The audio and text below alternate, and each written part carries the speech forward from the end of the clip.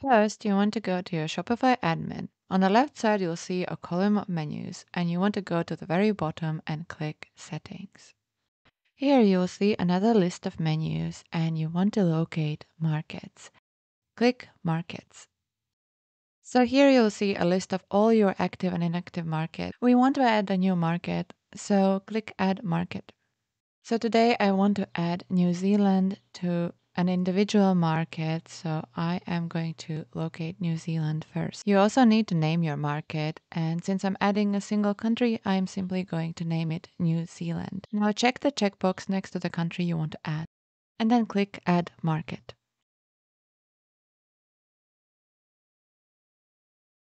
It will take you to the individual page of the market you just created. So you can see all of the market settings now, but the only one that concerns us today is products and pricing. So click that.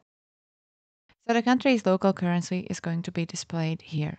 If you're creating a single country, this will automatically be always set to the local currency if the currency is available, and we are going to leave it at that. If you want to change it, there's a drop-down menu, so you can set it manually to whichever currency you would like the customer to see displayed.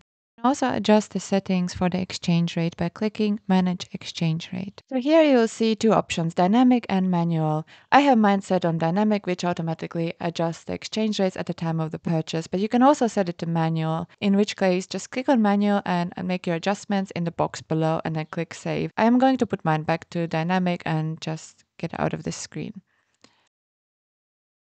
Okay, now it's time to do what we actually came here to do, which is adjust pricing. So next to the currency and the exchange rate, there is a window for price adjustment. So there's a drop-down box with two options, price increase and price decrease. Because I set out to decrease the price for New Zealand, I want to select price decrease. As you can see, mine is currently set to 0%, so that is the original price. I'm going to click save so you can just see the prices as they are now.